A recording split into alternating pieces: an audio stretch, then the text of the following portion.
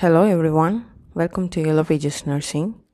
In today's video, we will be discussing about the procedure of oropharyngeal airway insertion and techniques. And it is a type of artificial airway. Before entering into the session, if you have not subscribed our channel, please subscribe our channel and do not forget to hit the bell icon to receive instant notification. Let's get into the topic. Oropharyngeal airway is also called oral airway, OPA, or the Gödel pattern airway. An oropharyngeal airway is an airway adjunct used to maintain or open the airway by stopping the tongue from covering the epiglottis, and hence for this purpose oropharyngeal airway is used. It's mainly used to prevent the obstruction of the airway by the tongue and epiglottis. Patients who are unconscious with no cough or gag reflex insert an OPA or NPA, that is oropharyngeal airway or nasopharyngeal airway, to maintain the air patency. Following are the parts of oropharyngeal airway. Flange. The flange rests against the lips. This design protects against aspiration into the airway. Next is the bite portion. Next comes body. The body of the airway curves over the tongue. Next is the tip. The tip is the distalmost part of the airway towards the base of the tongue, which acts as the air channel. Next comes uses of oropharyngeal airway. It's used to maintain open airway, to prevent endotracheal tube occlusion, to prevent tongue bite, to facilitate suction and sampling.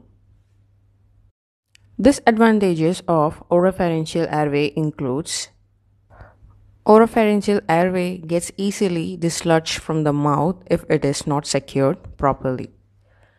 Incorrect size of OPA can push tongue back and occlude airway. Either it may be smaller in size or larger in size. It's not recommended for head or facial trauma patients. It is not tolerated by conscious patients because it stimulates gag reflex. Next comes how to choose the correct size of OPA. There are two external facial measurements. You may have to take an OPA and do the following measurements. First is from the center of the mouth or center of the lips, that is incisors teeth, to the angle of the jaw, that is edge of the mandible.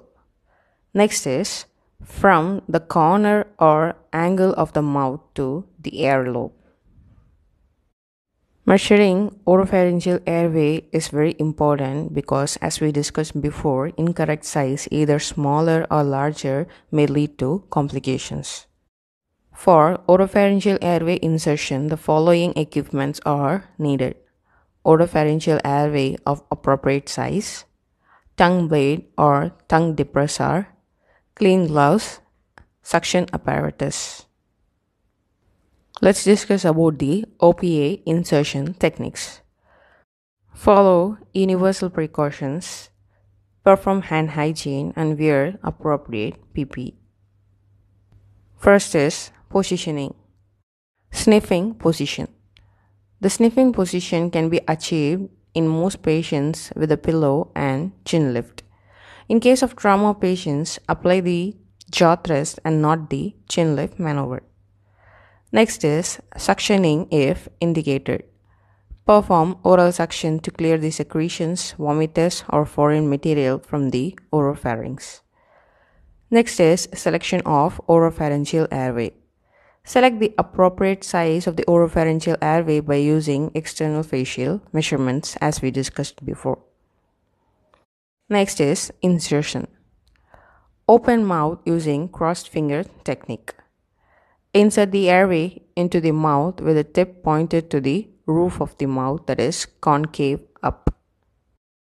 When you look at the picture, the concave portion of the airway touches the roof of the mouth, that is palate.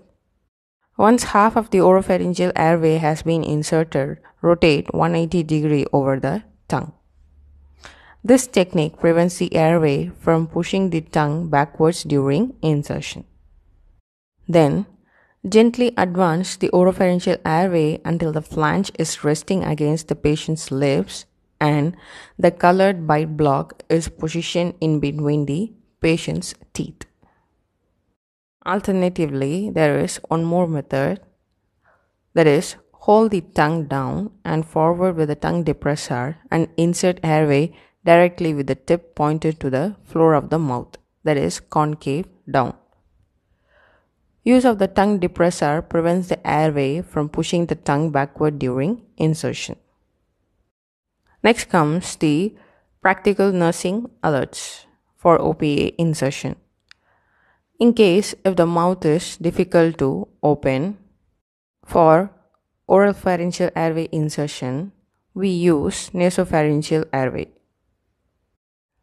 In case if the patient is conscious or semi-conscious, the patients may activate gag reflex and result in vomiting or laryngospasm. If gagging or vomiting occurs, remove the airway immediately to prevent aspiration. If needed, hyperoxygenate the patient and suction the pharynx. In case if the size of the oropharyngeal airway is small or big, if the airway is too small, it pushes the tongue and further causes obstruction. If it is too large, an airway may obstruct the larynx by pushing the epiglottis back.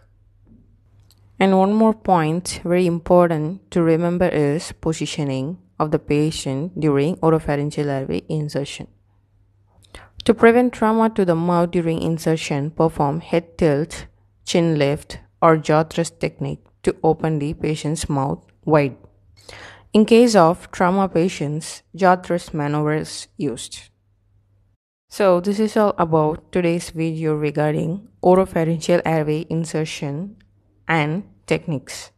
If you find this video useful, please like it and please subscribe it, and do not forget to hit the bell icon to receive instant notifications.